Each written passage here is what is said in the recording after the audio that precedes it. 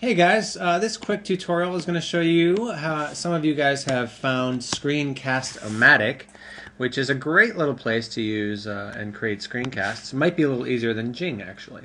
So if you go to screencastomatic.com, I'm going to go ahead and zoom out here. You're going to get this option to start recording. Let's go ahead and go there. You don't have to sign up for Screencast-O-Matic, but it's going to open a little program. It's called a Java applet, and it's going to give you this area here where you can widen. If you want to widen the area you want to create a screencast with, just simply do that. And it also gives you some helpful little boxes here too. So I'm going to start that recording by, where's my little, okay, the little red button down here. Hello. So you can see me starting my recording. 3, 2, 1.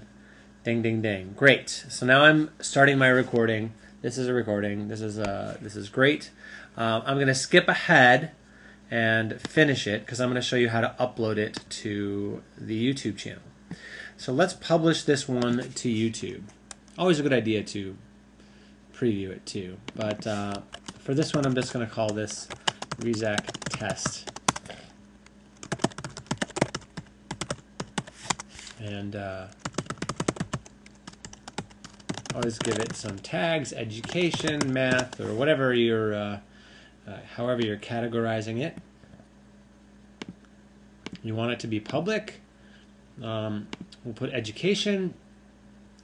We're going to add sidebars, and we need a YouTube account, right? So we have the Tech Deputy YouTube or the Tech Avengers. Let's launch the web browser, and I'll show you how to get in.